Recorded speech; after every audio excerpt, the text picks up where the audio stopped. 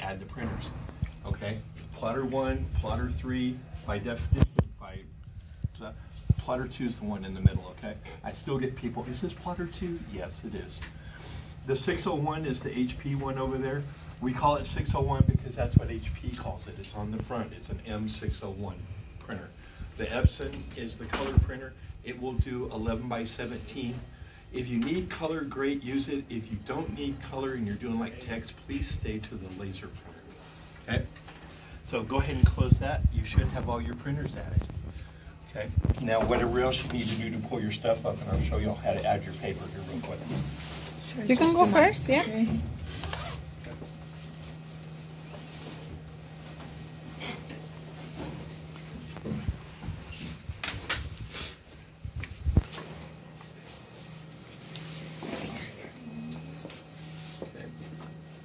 Y'all ready then?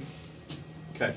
When you come in, a lot of times the screen will be like this. You can see the little red lights on. The printer's on. The screen's just gone to sleep. Hit any button and it'll wake it up. Okay. There's 2 little levers here. You want the small blue one. If you lift it, you can pull this out. Don't try to pull it straight out. Most of the time it doesn't work. Just grab the edge and pull it. Okay. That's $200. If you leave it on the table, it will roll off, it will break. There's a broken part back there behind his head. You can see where it breaks. If you lean it against the wall, it will fall over, it will break. They will not sell us this piece. This is the piece that breaks most of the time. They sell us the whole thing, right? And it usually breaks around midterms and finals, and we have to order a new one, and it takes out one of the plotters, okay? It's real easy. One guy once said, you need to build us a rack so we have a place to put it when we're done. I thought, you've got to be kidding me. Dang thing has a built-in rack, and it won't accidentally fall off of it. If you can come up with a good reason why you can't turn around and put it back on there, I would really love to know. I get people all the time, I'm just in too big of a hurry. It's like, no, you're not. You just don't want to do it. If there's a really good reason, I want to know it. Okay. Well, if you look at the machine, you want the black gear on the right, you want the blue gear on the left, and you want the paper to come off the top of the roll. Okay, I get a lot of people who do off the bottom. If you do, there's a really good chance it's going to rip and tear and get a paper jam in it. Can you hold that for me a second? Thanks. When you get your paper, y'all have it as a group, right? This is the group's paper? Mm-hmm, yeah. Okay. If you buy your own individual, it's the same sort of thing. There's a plastic coating on it usually, and there's these little things in the end. If you take this one out, you can save the plastic. A lot of times, like if you're taking it out of your car, bringing it in, it's raining or snowing like it has been lately, it keeps your paper dry. Okay. So, you want to take it off, you want to take these things off both ends. Okay. You put that in there for me. Thank you. I get a lot of people who will do that. They'll leave a gap between the paper and that black gear. Okay, don't do that, okay? That'll throw the machine off. You want to make sure, I'll use the table or the floor. You want to make sure it's all the way down. You want to put that back in, close it up. Okay, on this one, because it's brand new, there's a piece of tape on it.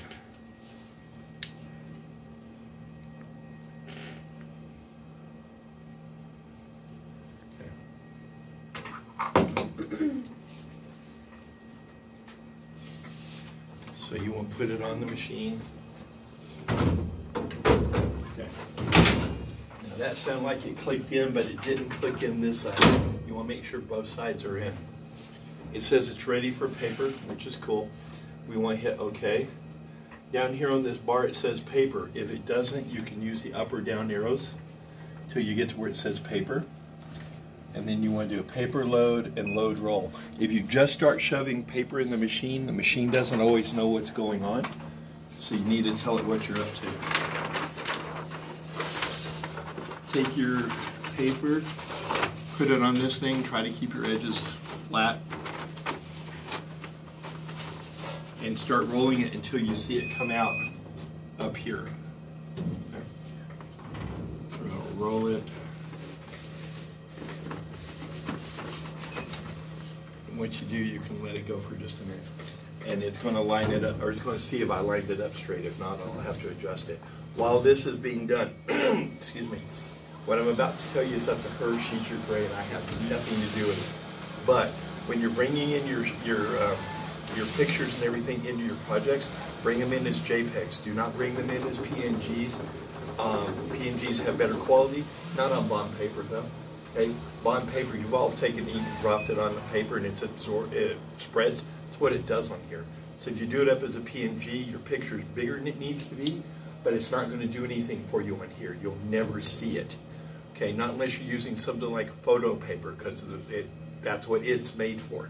Bond paper, bring them in as JPEGs, save it out as a PDF, save it at 150 DPI, never print it over 150 DPI. Okay, if you need help on where that is, I'll be glad to show you. All right, you want to make your file smaller, it'll print faster, and like I said, if you do anything else, it just makes it bigger, takes longer, but you'll never see anything out of it, okay? So anyway, now that this is done, he wants to know what kind of paper it is, and I know it's a bonder coated, and I know it's a bond paper, and if I didn't know, sometimes it tells on there. Now there's 2 or 3 different types of bond paper on here. It doesn't matter as long as it's a bond. So I'm going to tell it it's a bright bond. Then it wants to know how many feet are on it. In this one I know there's 300 feet. So I will go down and tell it 300 feet. Now it's going to finish loading for me. Where that feet comes in handy is if I'm done, when I'm done, if I unload the roll correctly, it'll print a barcode on there, which will answer all the questions next time. But it'll print underneath here how many feet are left. So there's 3, 6, 9 of y'all. If you each do a 10-foot plot today, there's 90 feet less, right? So it'll be 210 right here. It tells you how much is left on your roll. So since it's a group page, y'all may want to do that so you can look at the end. As it gets smaller, you can go, do we have enough room or paper left on here for all our projects? Okay. If you don't care, just lift the lever when you're done, take your paper out and go. It's fine. But it will still ask you the next time you come in, what kind of paper is it and how many feet are left. Okay, I can't make it quit doing that. Now also, if we put the paper in here and it immediately started printing, somebody else's job is printing, okay? Yeah, you need to put your paper on before you hit print. If somebody else didn't do it and their job starts coming out, hit that red X. That'll stop their job. Okay, it happens, unfortunately. We had somebody print out their Word document on somebody else's 42-inch paper. It was great. I mean, it was a huge thing. And it's one of those, I'm sorry, there's nothing I can do besides go yell at the person who did it. All right, now it says, right, the PK cartridge is very low. That's fine. I want them to run out. Okay, very low is fine. Low is fine, very low is fine. Expired ink means absolutely nothing. Ink doesn't go bad, it doesn't start changing colors, it doesn't grow little green hairs. Expired ink is just their way of hoping you'll toss it and go buy a new one. All right, so if it says it's expired, it's still going to print just fine. The time I need to know about it is when it says it's out. So let's say I'm going to check it here in a minute before y'all start printing because I'm going to go. But if it was during the day and we were all here, I want them to run out. You can see how big the cartridges are. They're pretty good size. And they start saying they're low when it's about 20% left. When this thing runs out, I'll swap it for you. It'll stop right where it is. So if you're doing a 10-foot plot, 5 feet into it, it runs out of PK. It'll stop. It'll say replace the empty PK cartridge. I replace it. It starts right where it left off. Okay, but since I'm going to be gone, I want to make sure it's good for y'all before I go. But during the day, that's why I'll let it just go. So right now, it's ready. It's ready for you to print. Okay, so when you bring your stuff in, preferably bring it in as a PDF. Do not print from the web. Save it down to the desktop. It works better if you do.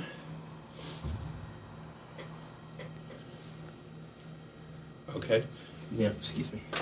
Before you hit print, right-click on it, whichever job it is you want to print. Right-click on it, go down to Open With, go down and choose another app, click once on Acrobat, click once on Always, say OK. That other one was Microsoft's Viewer. Microsoft's Viewer is bad. It's horrible to print with. It's bad enough to view, but it sucks printing. Acrobat is much better. Okay. Now, you see right now it says Epson. Okay, so it's definitely the wrong printer. But down here where it says plotters, those are wrong too. Scroll all the way up.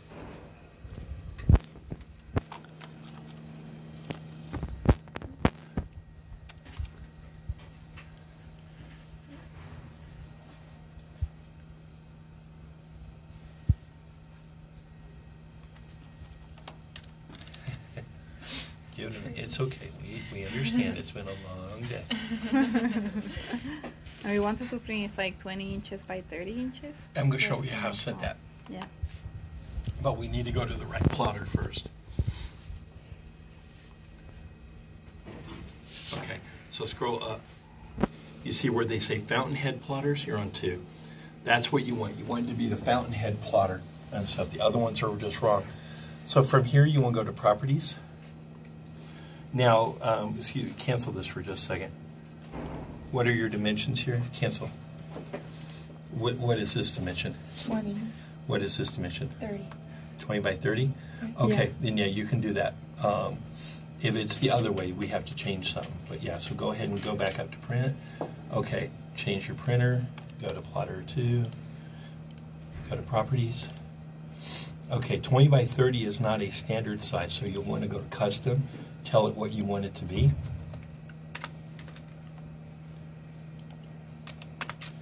You have to give it a name. You can call it 20 by 30. You can call it Bob for all the machine knows, as long as you know what Bob means. Okay, save. Okay it. Okay. Okay, now it should show you here the size that you put in. Every time you plot, always move this that way, all the way. Okay, go ahead and say okay. Click Advanced. Click the down arrow, change that to 150. Say OK. That should be all you ever have to change. Okay, so it's telling you your size. You can see what it looks like before you print. Hit fit for me just in case. Same thing, that's what I thought. Okay, so as long as you're ready, hit print. It should start coming out. That should be all you ever have to hit. Now, if you had 2 of those that you were printing, you could hit print and then hit print. It would print one, cut it, print one, cut it. Or if all of y'all had these on there, you would print line, print line, print line. You can do that. It'll print one, cut it, print the other one, cut it.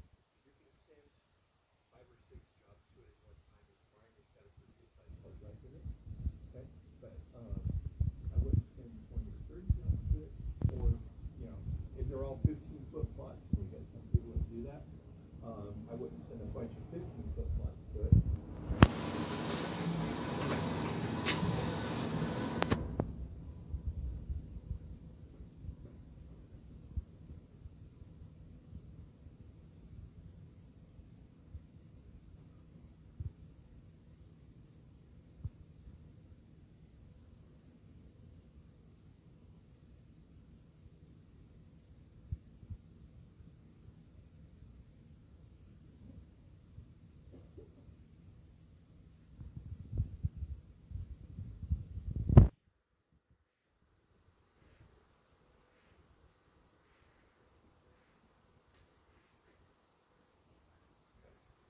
Gets to this point, it says ink dry. Ink's already dry because of the type of paper you're using. So you can just hit this bottom left-hand button. And that'll take the timer off. It's still going to be a second or two, but it'll take the timer off of it. That's one of the things I got to get in and take off is that timer. The only time you really need it is if you're using like a really heavy printed paper or a photo paper. And then you cut it just for a second. And then second move you here. And the next person Well, I have to cut it, yeah. It is 20 by 30, so we have to cut it. All right. Yeah. So now that's